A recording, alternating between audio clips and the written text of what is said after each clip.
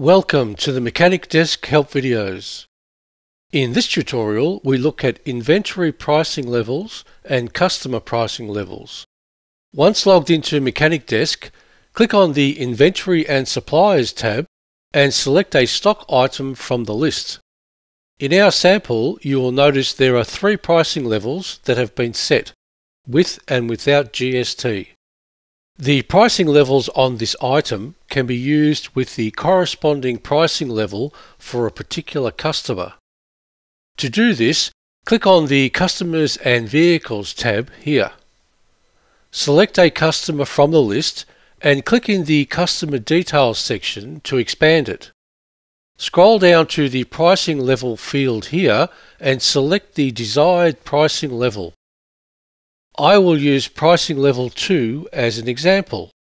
Then be sure to click Save.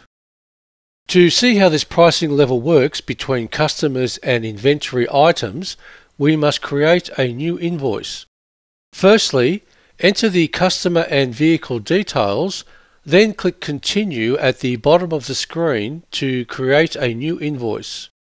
In the description section, click the plus item button here and enter the stock name or number into the field.